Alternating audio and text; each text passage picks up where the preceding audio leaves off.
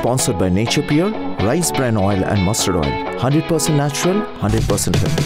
অন্য Mamata, untold story of Mamata 25 নম্বর এপিসোডের বক্তা বিশিষ্ট শিল্পপতি হর্ষ নেউটিয়া। প্রয়োজনে দেব মোরা এক নদী রক্ত, হোক না পোষের বাধা, প্রস্তর শক্ত, বাংলাকে ভাগ করা যাবে না। लोगों को लेके हम कम करेंगे और लोगों को लेके हम कम करेंगे तो भी कामयाबी हम लोग सब हो सकता है।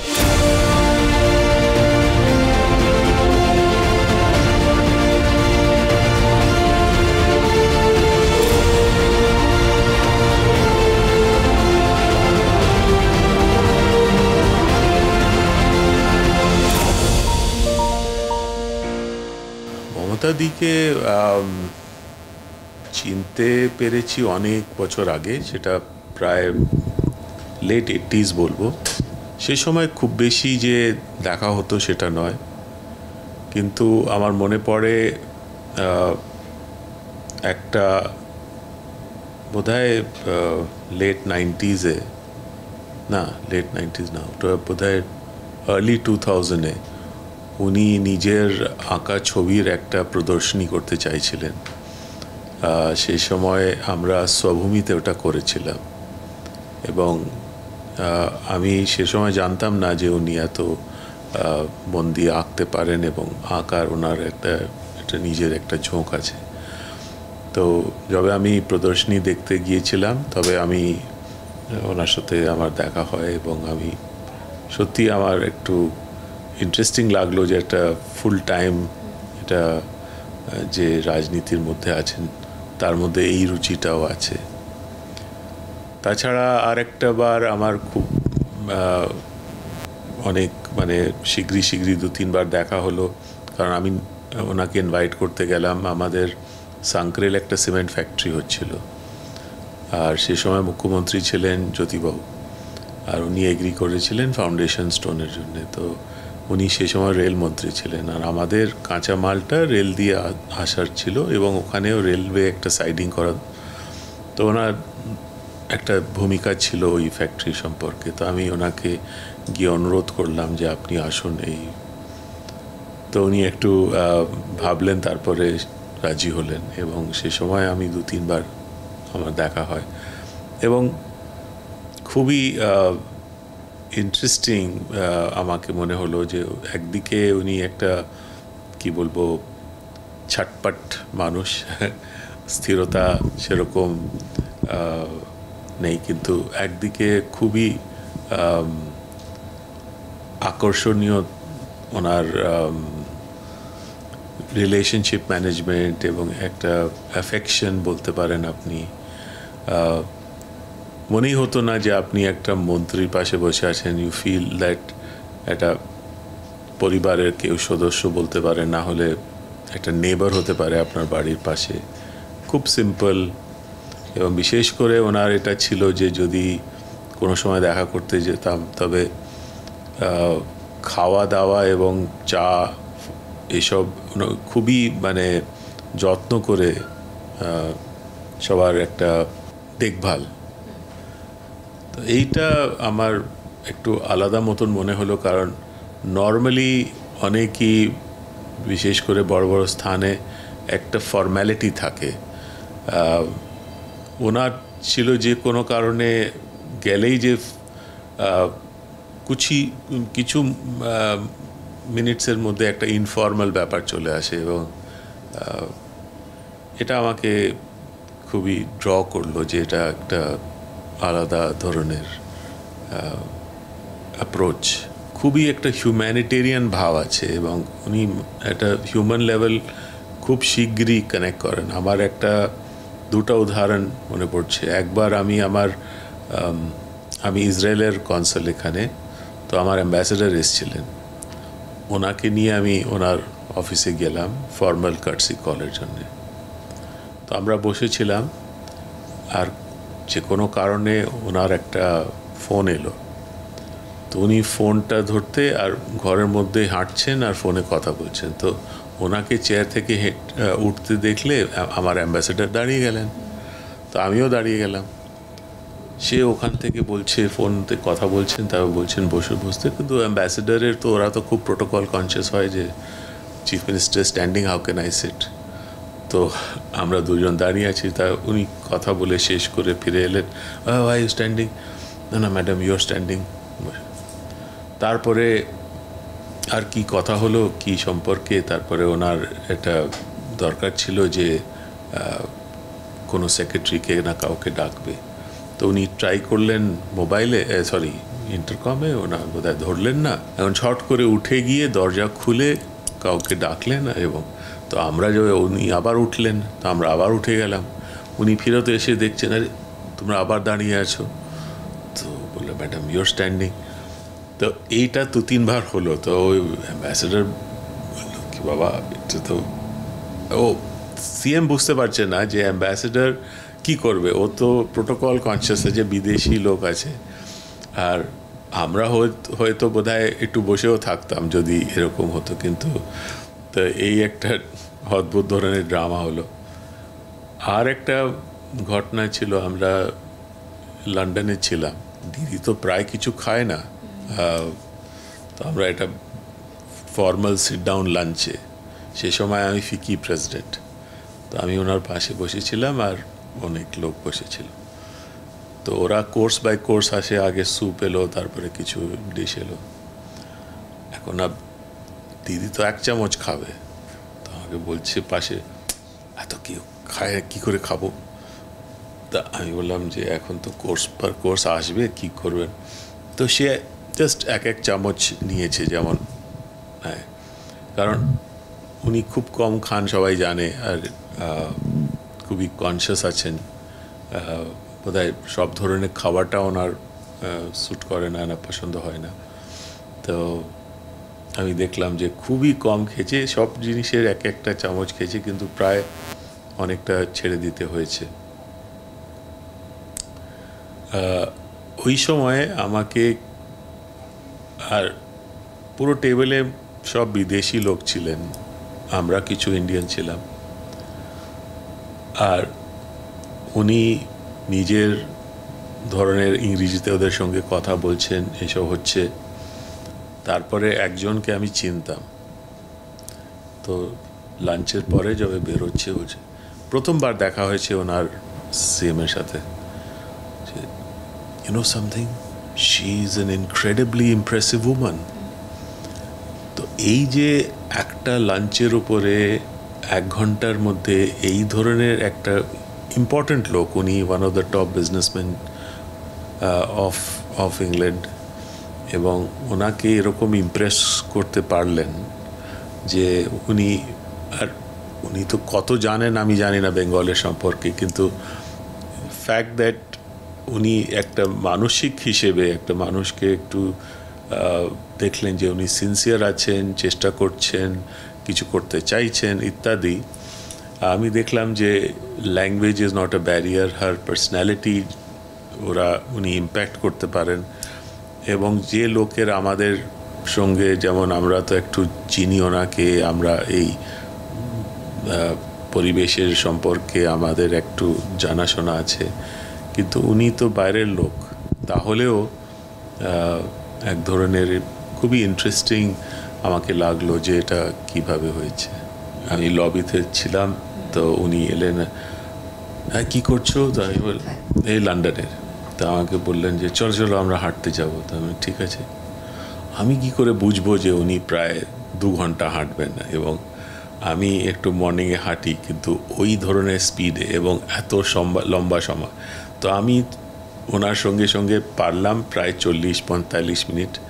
তারপরে আমি দেখলাম এই স্পিডে আর আমার পক্ষে হাঁটা যাবে না, একটু স্লো হয়ে, কিছুদের পরে উনি বোধহয় দেখছেন যে আমি নেই, অনেকই লোক ছিল, প্রায় 10-12 জন ছিল, তো তারপরে দেখছেন আমি খুব দূরে, হাইড পার্কে আমরা হাঁটছিলাম, তো তারপরে উনি ওখানে থামলেন আর বলে আরে কোথায় রয়ে গেল, আমি আর আমার সঙ্গে একজন বন্ধু, আমরা একটু পিছিয়ে হয়ে গেলাম, ঠিক আছে আমি যাচ্ছি, একটু ধীরে যাব আর কি। তা আমরা ক্যাচ আপ করে পৌঁছলাম, তো বললো আরে তোমার ঠিক আছে। তো আমি বললাম দিদি সব ঠিক আছে, কিন্তু আপনার সঙ্গে আর পারবো না, আপনি অনুমতি দিলে আমি এখান থেকে ট্যাক্সি নিয়ে চলে যাই, কারণ উনি আর 1 ঘন্টা হাঁটবেন। তো ওই ধরনের এনার্জি এবং ওই স্পিডে কথাও বলছেন, হাঁটছেনও, মাঝখানে এক জায়গায় একটা লোক কি একটা হারমোনিকা না কি বাজাচ্ছিলেন, সেটাও বাজাতে আরম্ভ করলেন। মানে সত্যি এক ধরনের অদ্ভুত বলতে পারেন, খুবই ইন্টারেস্টিং বলতে পারেন। অ্যাট দ্য সেম টাইম একটা সিম্পলিসিটি আছে, একটা স্পন্টেনিয়েটি আছে, যেটা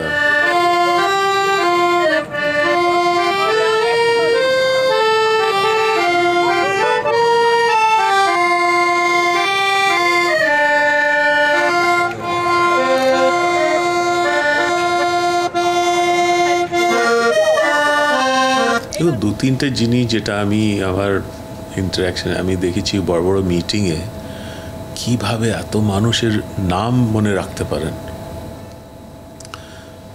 আমি আমার নিজের সহকর্মীর যদি বড়, আমার যেমন আমরা প্রায় 3-4 হাজার লোককে আমাদের কাজে আছে,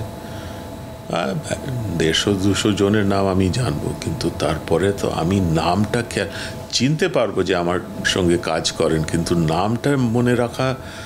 আর উনি বিভিন্ন ডিস্ট্রিক্টে বিভিন্ন ওয়ার্কার, সে না এমপি আছে না এমএলএ আছে, কোথায় কি আছে জানি না, সবাইকে নামে ডাকতে পারেন। মানে এটা আমার জন্য একটা অদ্ভুত ব্যাপার, কারণ আমি নিজে পারি না, তাই জন্য আমি দেখি যে এটা নিশ্চয়ই একটা অদ্ভুত গুণ আছে। আর সেকেন্ড হচ্ছে যে বুঝতে অনেক সাবজেক্ট, আমি সব সাবজেক্টে বলবো না, কিন্তু অনেক সাবজেক্ট খুব শীঘ্রই গ্রাস্প করে ফেলেন, যেটা সাধারণ ওনার সাবজেক্ট নয়। মানে পলিটিক্সটা আলাদা ব্যাপার, আমি পলিটিক্সের কথা আমিও যে বুঝি যে পলিটিক্সে তো খুব কম কথা হয়, কিন্তু ব্যবসা জগতের কথা, যেটা সাধারণও একটা সব সিএম যে জানবে ও সব জিনিসটা, আর উনি জানেনও না, কিন্তু কথা বললে মনে হয় যে খুব শীঘ্রই বুঝে নিতে পারেন বিভিন্ন সাবজেক্ট, যেটা ওনার জানার কোনো কারণ নেই। গ্রাস্পিং পাওয়ার বলতে পারেন আপনি, একটা কিউরিওসিটি, এটা some kind of desire to learn. অনেক সময় আমি মনে করি যে এই সাবজেক্ট তো ওনার কারণ নেই জানার, কিন্তু উনি তার মূল ব্যাপারটা মোটামুটি শীঘ্রই বুঝে নেন। সেটা বোধহয় সব যে এই লেভেলের পলিটিশিয়ানস আছেন ওরা বোধহয় বুঝেন। আমার এত অভিজ্ঞতা নেই সবার সাথে, এত লোকের সাথে জানাশোনা, কিন্তু আমার ধারণা ওরা একটা কিন সেন্স আছে যে এরা গ্রাস্প করতে পারেন ব্যাপারটাকে, খুব শীঘ্রই গ্রাস্প করেন। আর ফাইনালি অফকোর্স এই যে একটা মানসিক ভাবটা, যেটা সবাইকে ইম্প্যাক্ট করে, কারণ ওনার সঙ্গে আপনার অনেক জিনিসে একমত না হতে পারে, আর একমত বিশেষ করে পলিটিক্যাল স্ফিয়ারে তো অনেক মানুষের একমত না থাকে, আর ব্যবসা জগতের সঙ্গে পলিটিক্যালও একটা বিবাদ থাকে কোথায় না কোথায়, কারণ আমরা কিছু কিছু জিনিস একটা পার্টিকুলার টাইম সীমার মধ্যে চাই এবং সার্টেনটি চাই, সেটা সবসময় পলিটিক্যালি বোধহয় নাও হতে পারে, অসুবিধা আছে। কিন্তু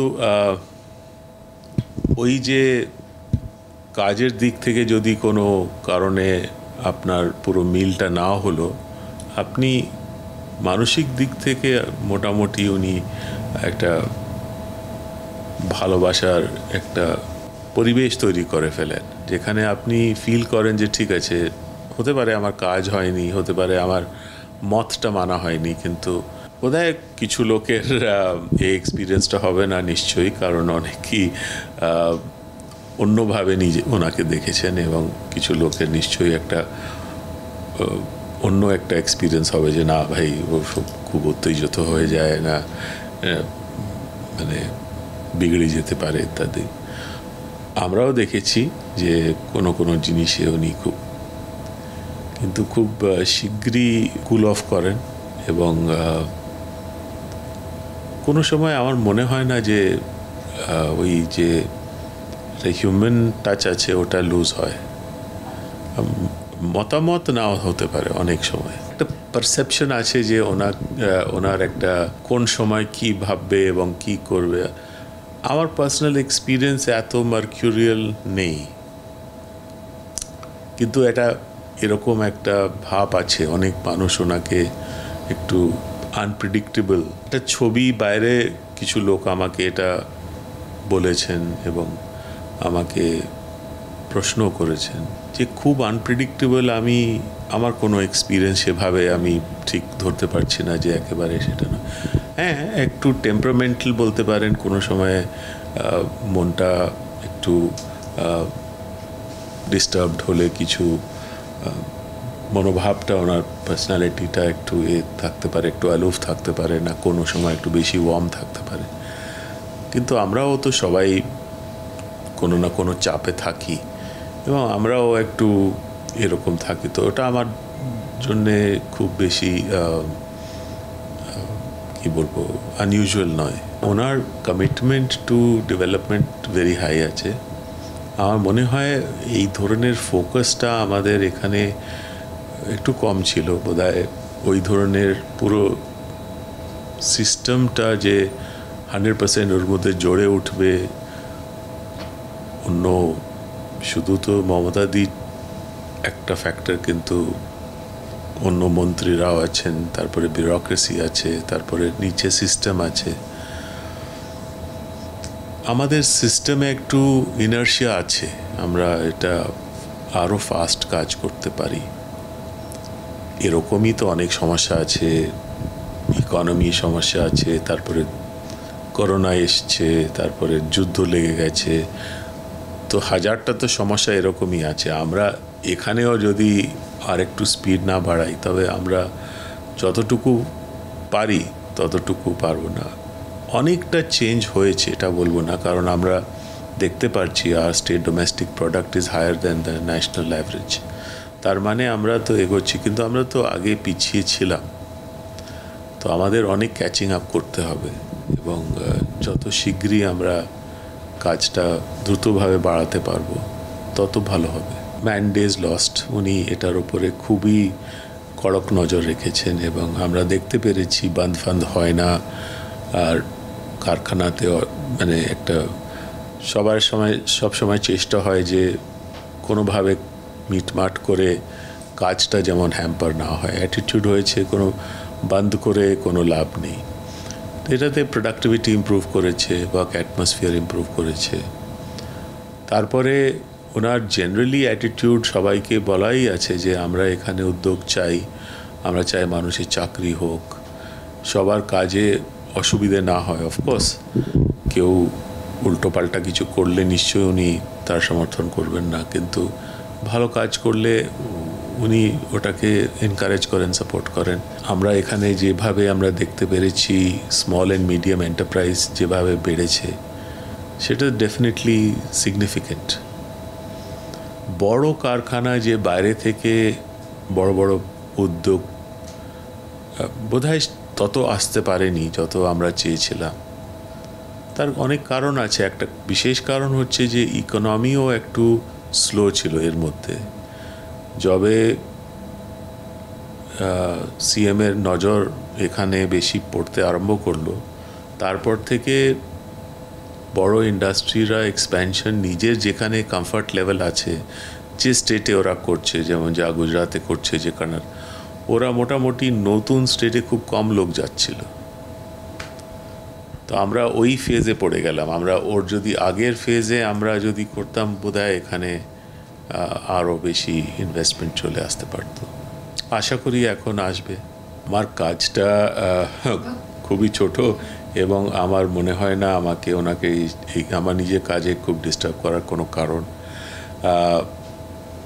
কিন্তু আমরা অনেক সময় আমি অ্যাজ চেয়ারম্যান অফ ফিকি और বিভিন্ন যে ইন্ডাস্ট্রি বডিজ আছে এবং স্টেট গভর্নমেন্টেরও অ্যাডভাইজারি বোর্ডে আমি আছি।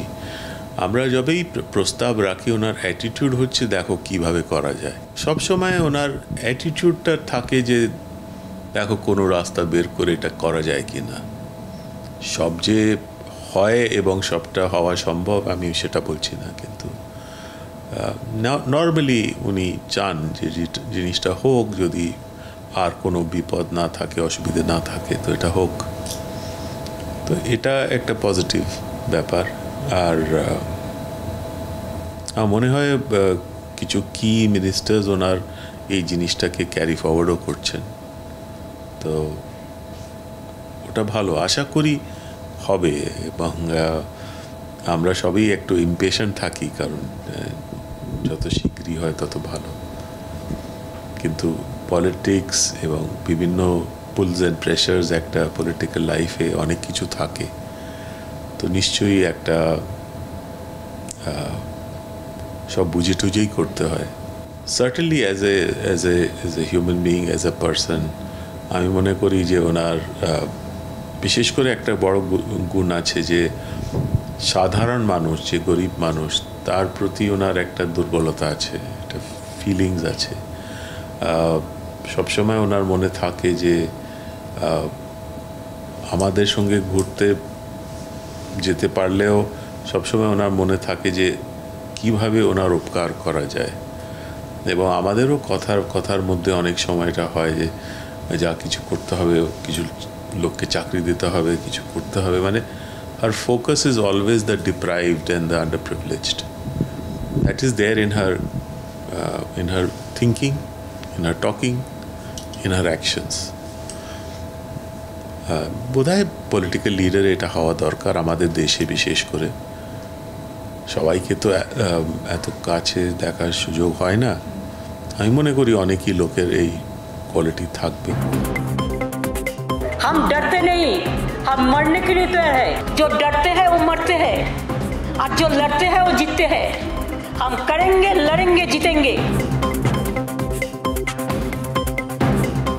প্রয়োজনে দেব মোরা এক নদী রক্ত, হোক না পোষের বাধা, প্রস্তর শক্ত, বাংলাকে ভাগ করা যাবে না। लोगों को लेके हम कम करेंगे और लोगों को लेके हम कम करेंगे तो भी कामयाबी हम लोग सब हो सकता है।